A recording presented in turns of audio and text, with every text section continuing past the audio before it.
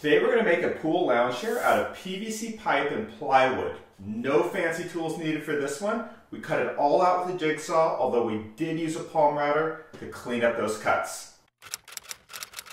This video is sponsored by Krylon Fusion all-in-one spray paint. It's my go-to spray paint because it works so great on so many different materials. I'm starting with a couple pieces of 3/4 inch thick plywood, and I'm just going to draw the design right onto one of the pieces.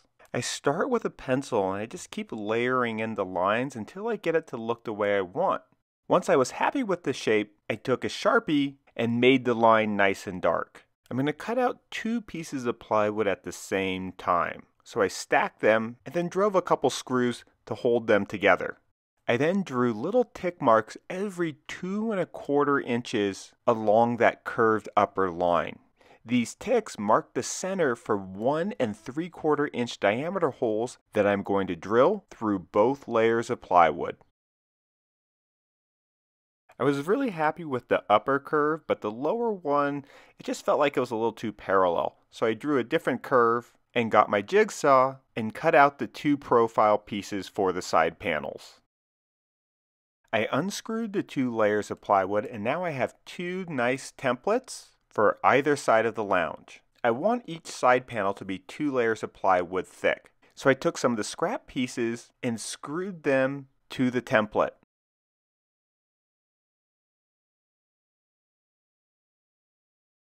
I then used the jigsaw to cut just outside of the lines, and then took the palm router with the flush trim bit to clean up all the lines and cut this second layer flush to the template. For the second panel, I switched it up a little bit, and rather than trying to copy the half holes with the jigsaw, I just used the same drill bit and aligned them with the upper layer. This was a lot easier, and it really reduced the amount of material that I had to flush trim with the palm router. Now I'm going to glue the pieces together, and I'm using Titebond Type 3 waterproof glue. It's my typical wood glue that I use for outdoor projects. It's not really necessary, but I went ahead and covered up the screw heads with some wood putty. This construction plywood was pretty rough and splintery, so I just went over everything with my orbital sander and 100 grit sandpaper. I'm using 1 1/4 inch PVC pipe. Now, that's the nominal dimension of the pipe. The exterior diameter is actually just under 1 3/4 of an inch. I find that the easiest way to cut a lot of pieces to the same length is with a miter saw, but if you don't have one, I recommend setting up a jig, and you can cut it just fine with your circular saw or even your jigsaw.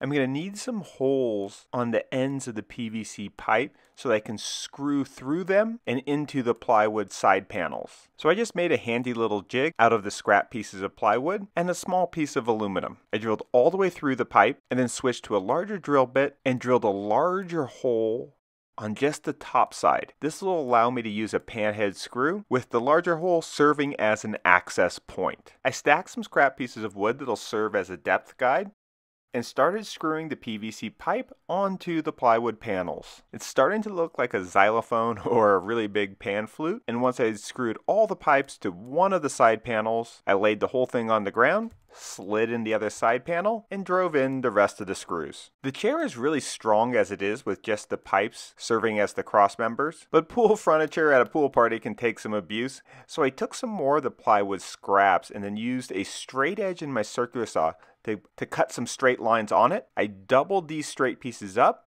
and then cut a brace 2 layers of plywood thick that fits in between the plywood panels.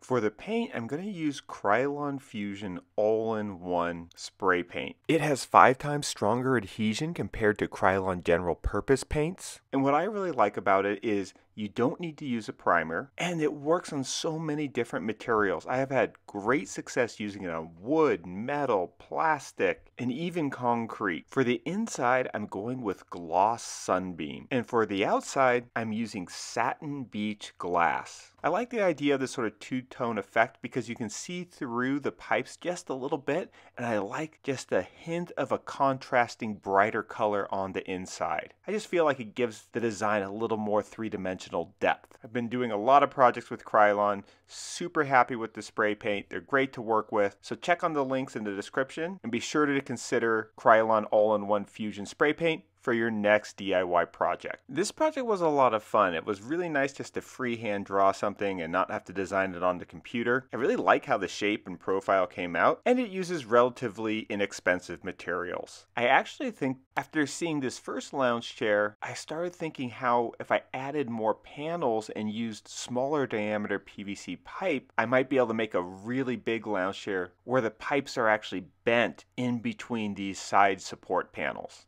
But we'll leave that to another day. Thanks for watching, and don't forget to subscribe to this channel if you haven't already. Thanks!